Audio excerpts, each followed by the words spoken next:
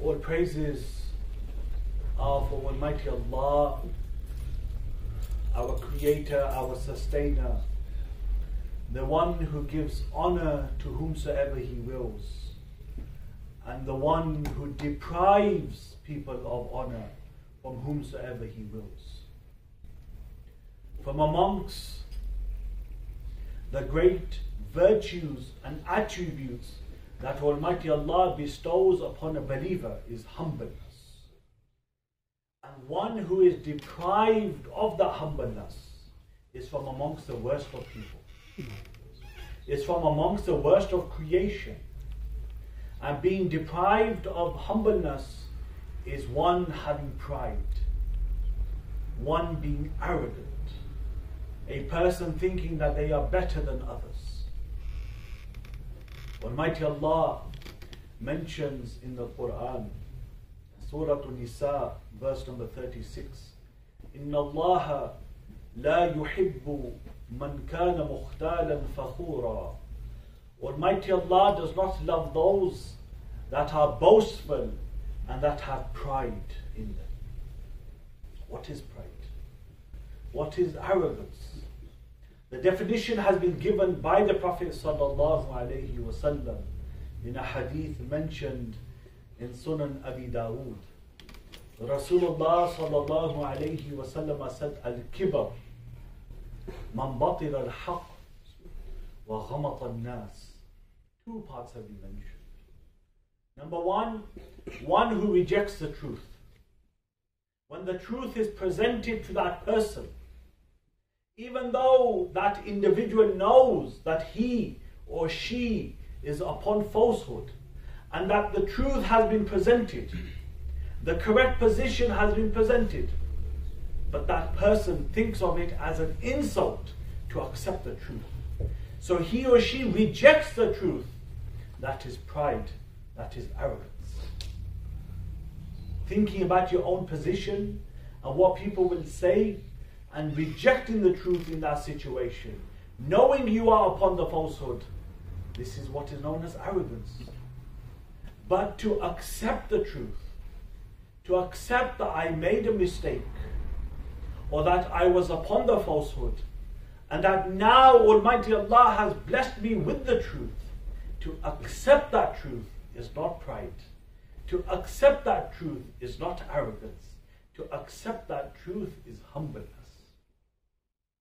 Therefore, one who has pride, one who has arrogance, that individual is deprived of the mercy of Almighty Allah. So that is the first part. The second is one who looks down upon others. That individual looks down upon others. He or she thinks that they are better than others. They may think that they have more knowledge than others, therefore look down upon them. They may think they are more wealthier, therefore they may look down upon others. They may think that their skin color is greater than others, so they look down upon others. They may think that their family, their lineage is greater than others, therefore they look down upon others. This is what we find in society. We don't have to go far to find this.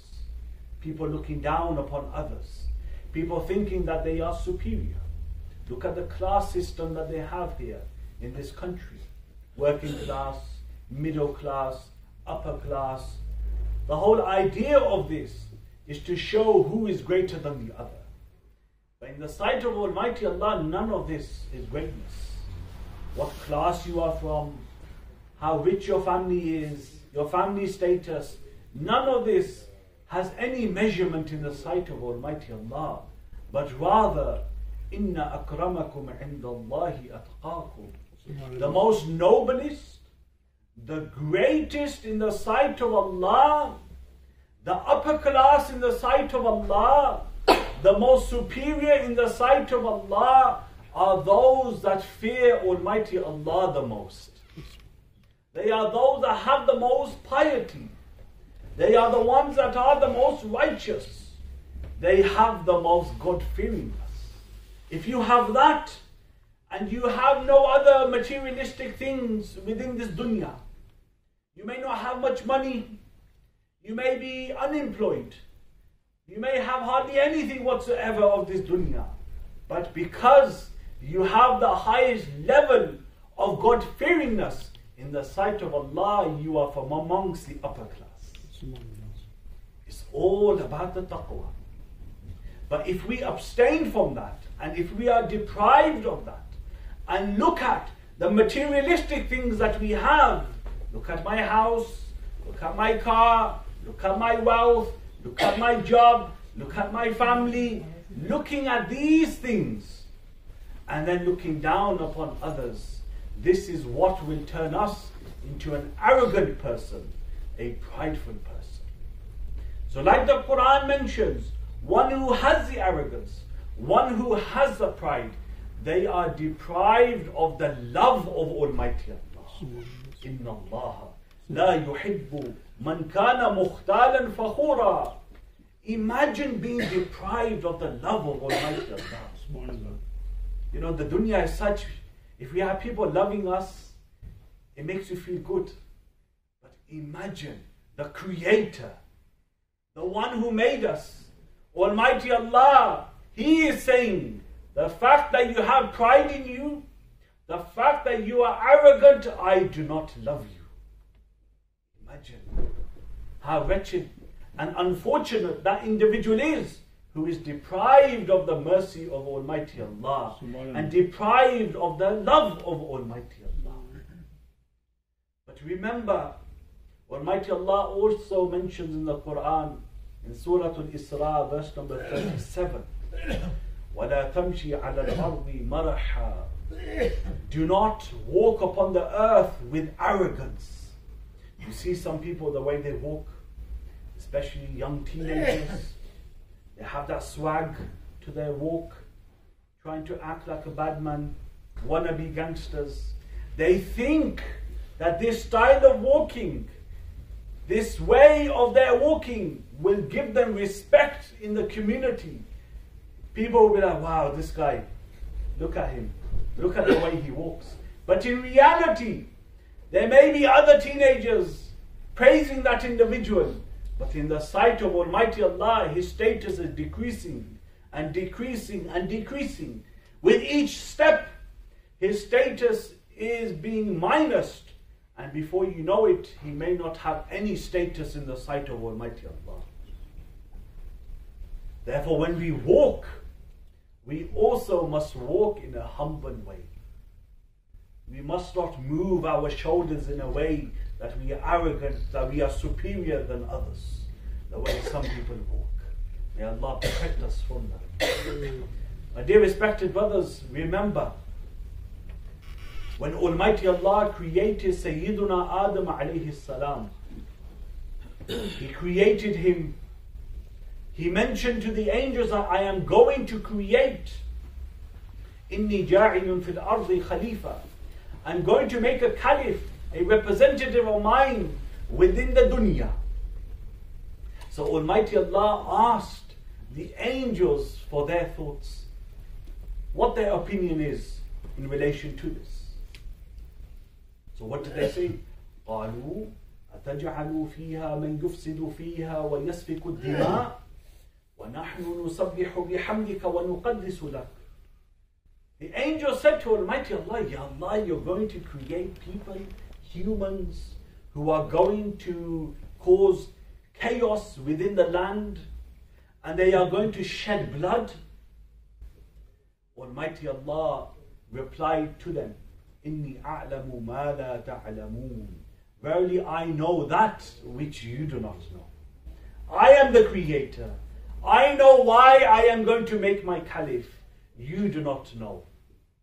So when Almighty Allah created Sayyiduna Adam alayhi salam to give him that superiority over the angels and for them to recognize his greatness, He gave Sayyiduna Adam alayhi salam knowledge of all things.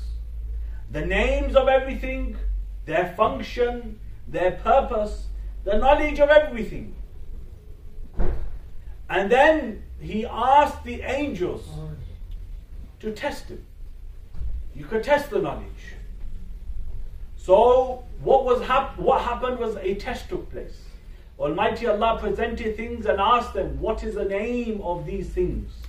The angels did not have the answer, but each time Sayyiduna Adam alayhi salam had the answer, showing his superiority, showing his greatness.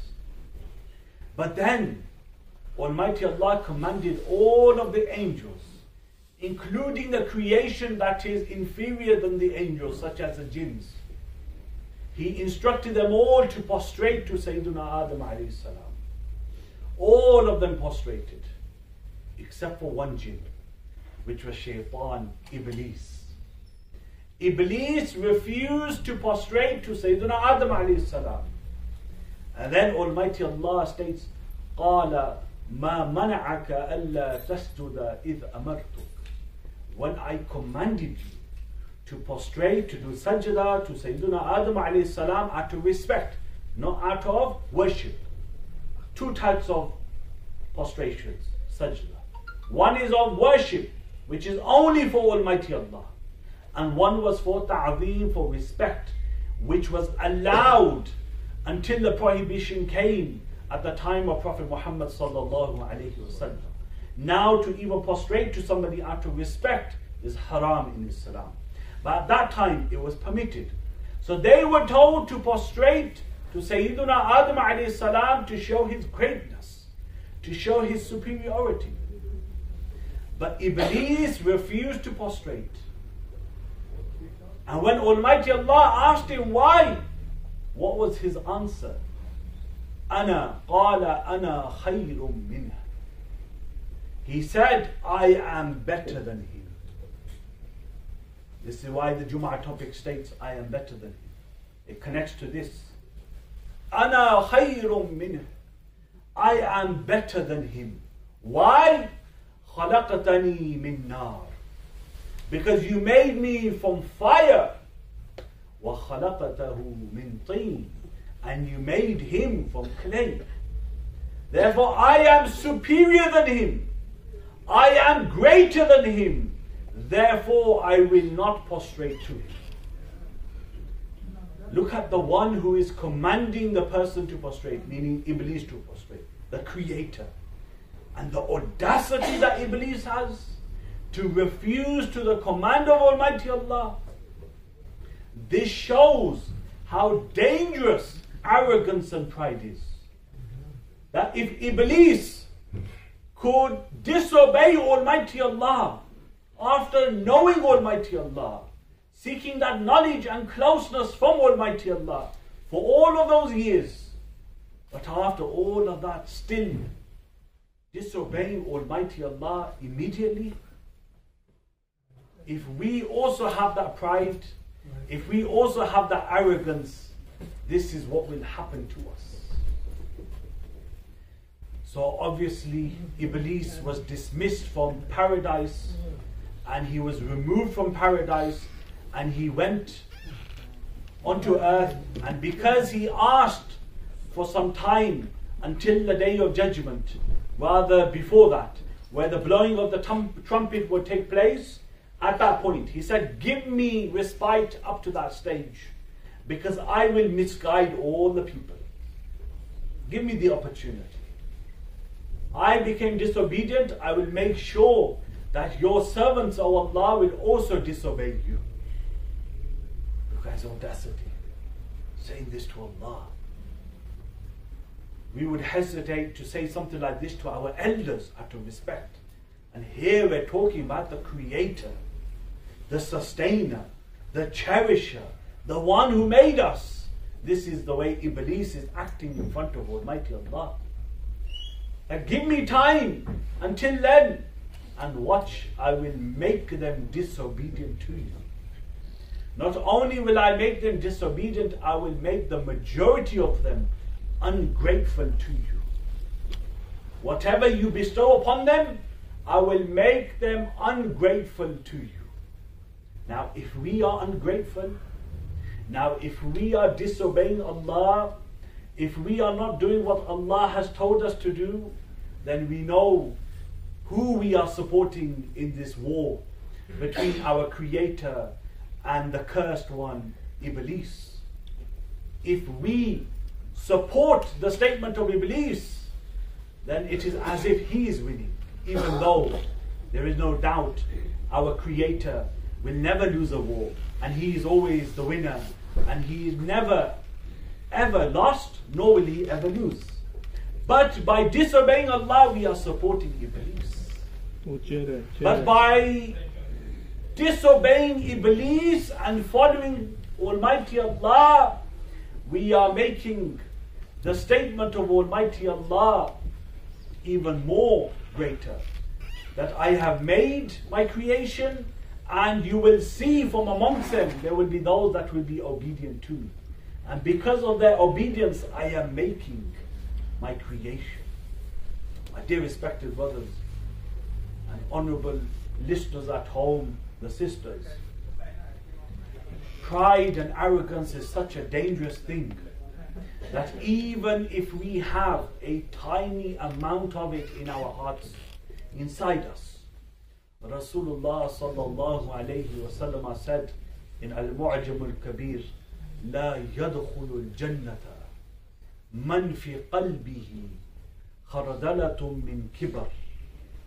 One who has even the amount of a small seed, the way you have a mustard seed, a tiny seed, an individual who has even that amount of pride inside him, that individual will not enter paradise. And normally people don't have that little pride, but rather so much more. But if we have that, we will not enter paradise. But not only that, Rasulullah sallallahu alayhi wa sallam went further and mentioned in the hadith in Musnad al-Imam Ahmad that أَكَبَّهُ اللَّهُ عَلَى وَجْهِهِ فِي النَّارِ, that Almighty Allah, that person with pride in him, Almighty Allah will have that person thrown into the hellfire. How will he be thrown into the hellfire? By being thrown and landing upon his face. That is how cursed that individual is, and how much he is deprived of the mercy of Almighty Allah. That Allah does not want to see his face, and he will be thrown and will land on his face into the hellfire. May Allah protect us from that. May Almighty Allah make us humble, protect us from pride, protect us from arrogance. May He always make us from amongst those that are humble. وَمَا عَلَيْنَا إِلَّا الْبَلَاغُ الْمُبِينَ.